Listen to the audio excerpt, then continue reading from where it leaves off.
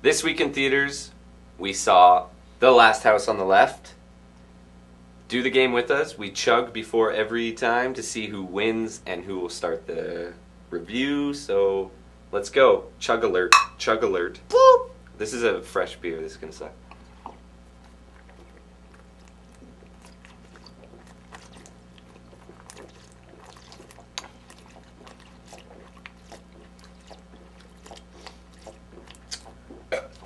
You win.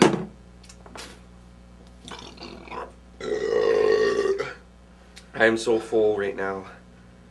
I just ate a bowl of chili. Oh my god. And a bun. And a coffee. I'm gonna puke. Okay. Last House on the Left, directed by Dennis. We discussed this. We don't know what if that were two I's, two L's. Here's his name. Yeah, written by Adam Ellick. Yeah, Ellicka. Ellicka. Ellicka. I like a lot of liquor. What? Was he the one who wrote Disturbia and Red Eye? Or No, was that... Carl Ellsworth wrote Disturbia. So the co-writer of this, or I guess they were a team, whatever. He probably wrote it more than Adam Ellicka. Starring Sarah Paxton from the Gilmore Girls, was it? What? Really? Yeah, she was on Gilmore Girls.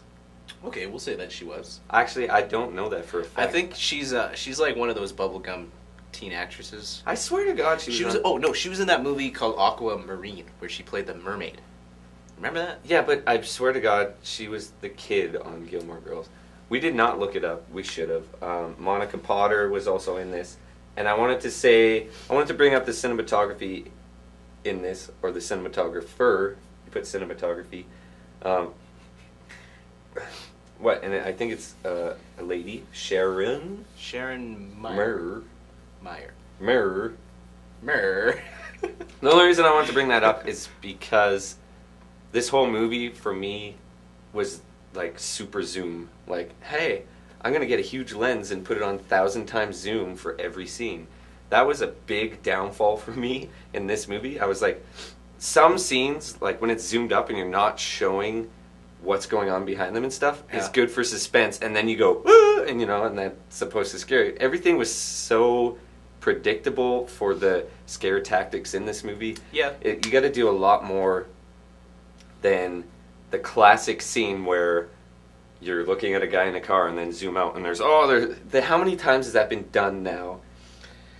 It's in like cinema? it's a horror movie norm, I was like, and everyone like around me was like, oh shit, that truck just hit the cop car, and I was just like, when's that gonna happen? Yeah, I was like, and I turned to you, I was like, yeah, I saw that coming from a mile away. Even before they showed the truck, I already saw the truck coming. Yeah.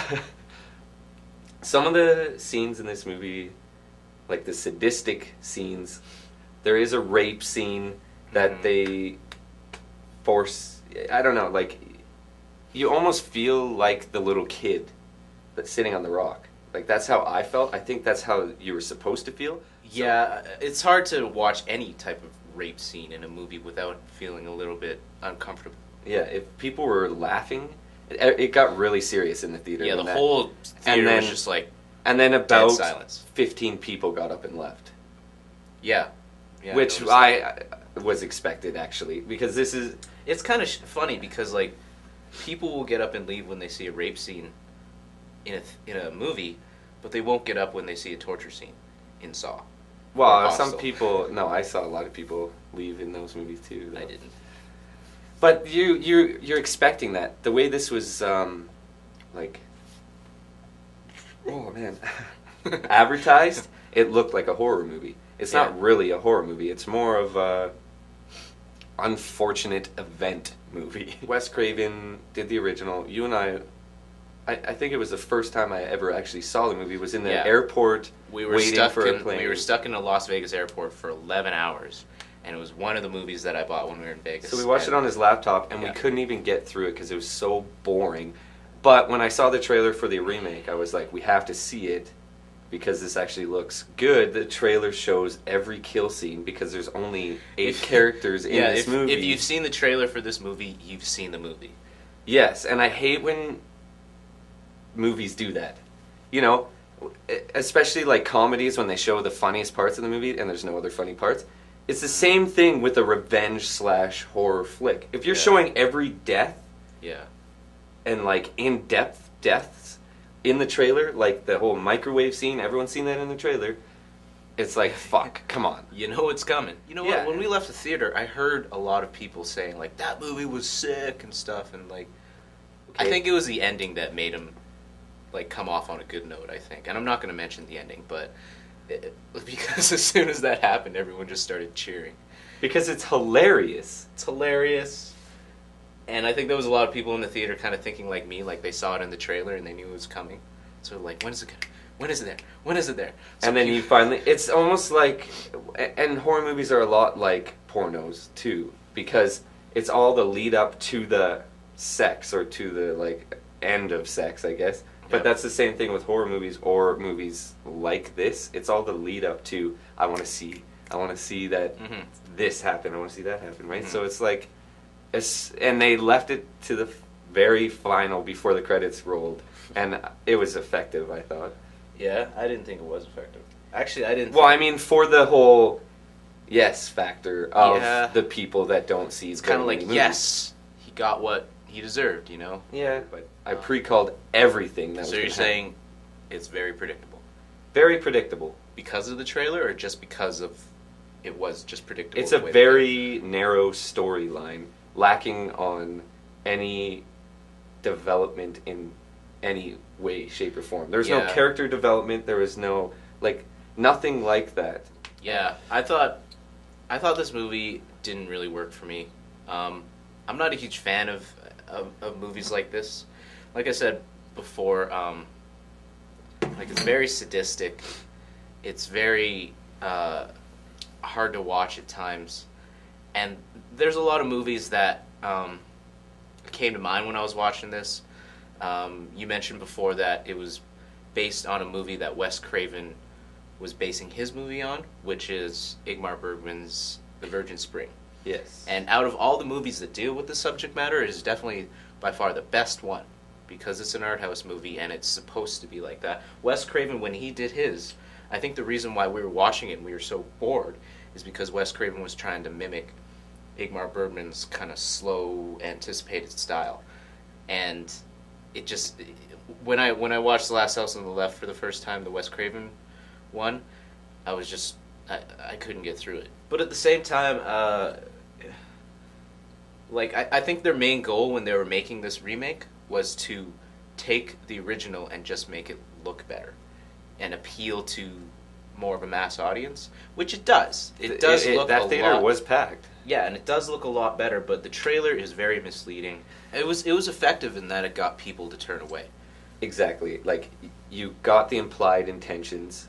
I looked away just to see what other people's reactions to this were, how everyone else was being affected by this ridiculous scene that was happening, and it happened for like 4 minutes or something.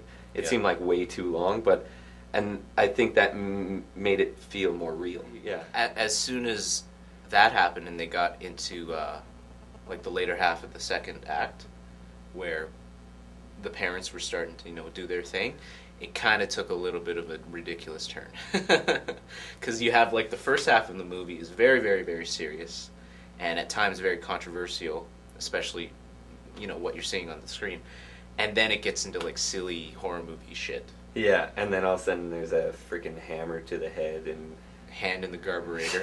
The hand in the I know. carburetor, dude. When that was happening, I was just like, I know, that's everyone seriously does not ever want that to happen to them. And they touched I hate when I get shit stuck in my carburetor. Like, one time I got a bottle cap stuck in the carburetor, and every time I turn it on, it just like, and they make this really loud noise, and I couldn't bring myself to sticking tongs. my tongs, exactly. I couldn't like put Oh, my hand no, in there. no, It's one of my biggest fears.